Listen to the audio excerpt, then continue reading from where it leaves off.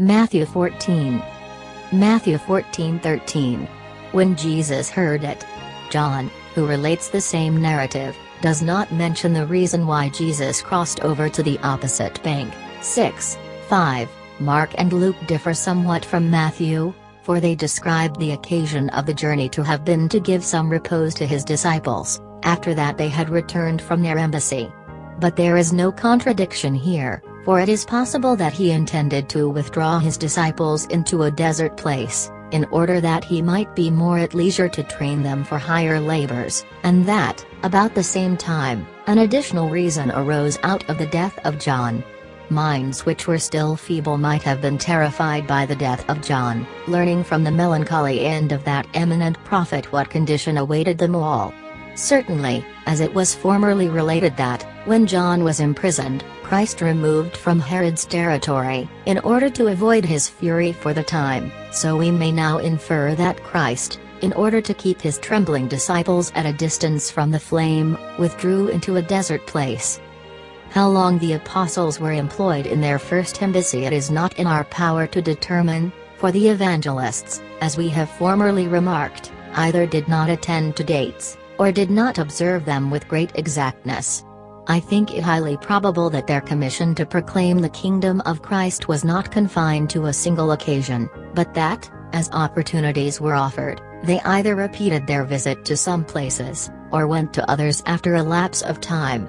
The words, "they came together to him," I look upon as meaning that ever afterwards they were his constant attendants, as if the evangelist had said, that they did not leave their master so as to be individually and constantly employed in the ordinary office of teaching, but that, having discharged a temporary commission, they went back to school to make greater advances in learning.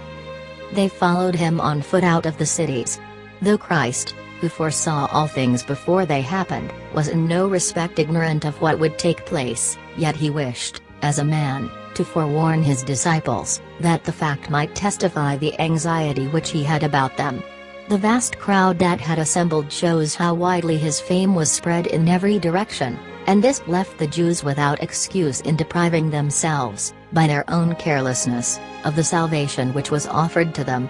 For even out of this great multitude, which was inflamed by a sudden zeal to follow Christ, it is evident from what is stated by John, 6:66, 12:37, that not more than a very small number yielded a true and steady adherence to his doctrine. Matthew 14:14. He was moved with compassion towards them. The other two evangelists, and particularly Mark, state more clearly the reason why this compassion, sympathy, was awakened in the mind of Christ. It was because he saw famishing souls, whom the warmth of zeal had carried away from their homes and led into a desert place. This scarcity of teaching indicated a wretched state of disorder, and accordingly Mark says that Jesus was moved with compassion towards them, because they were as sheep not having a shepherd, not that, as to his divine nature, he looked upon them all as sheep, but that, as man, he judged according to the present aspect of the case. It was no small manifestation of piety that they left their own homes, and flocked in crowds to the prophet of God, though he purposely concealed himself from them.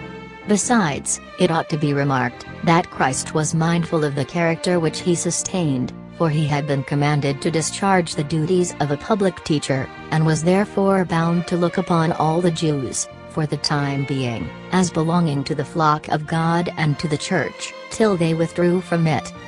So strongly was Christ moved by this feeling of compassion, that though, in common with his disciples, he was fatigued and almost worn out by uninterrupted toil, he did not spare himself.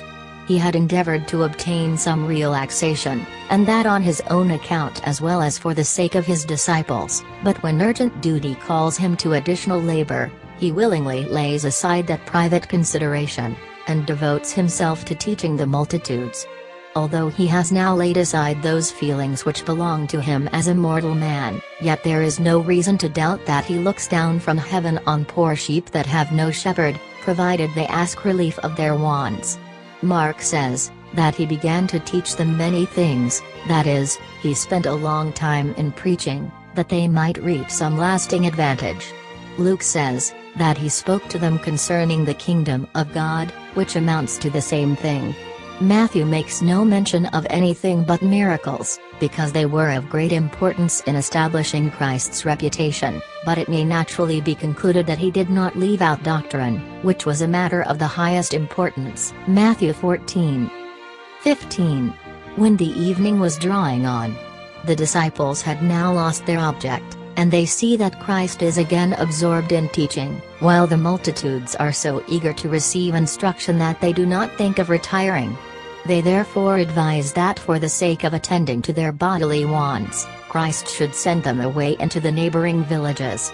He had purposely delayed till now the miracle which he intended to perform, first, that his disciples might consider it more attentively, and might thus derive from it greater advantage, and next, that the very circumstance of the time might convince them that, though he does not prevent, and even does not immediately supply, the wants of his people, yet he never ceases to care for them, but has always at hand the assistance which he affords at the very time when it is required. 16. Give you to them something to eat. As a fuller exposition of this miracle will be found at 18, the 6th chapter of John's Gospel. Instead of troubling my readers with a repetition of what I have said, I would rather send them to that exposition, but rather than pass over this passage entirely, I shall offer a brief recapitulation. Hitherto Christ had bestowed his whole attention on feeding souls, but now he includes within his duties as a shepherd the care even of their bodies. And in this way he confirms his own saying, that to those who seek the kingdom of God, and his righteousness, all other things will be added. Matthew 6:33. We have no right, indeed, to expect that Christ will always follow this method of supplying the hungry and thirsty with food, but it is certain that he will never permit his own people to want the necessaries of life, but will stretch out his hand from heaven, whenever he shall see it to be necessary to relieve their necessities. Those who wish to have Christ for their provider, must first learn not to long for refined luxuries, but to be satisfied with barley bread.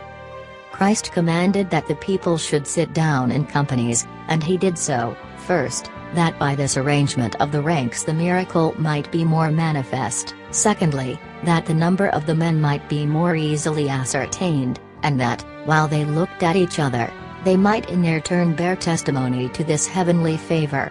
Thirdly, perceiving that his disciples were anxious, he intended to make trial of their obedience by giving them an injunction which at first sight appeared to be absurd, for, as no provisions were at hand, there was reason to wonder why Christ was making arrangements that resembled a feast.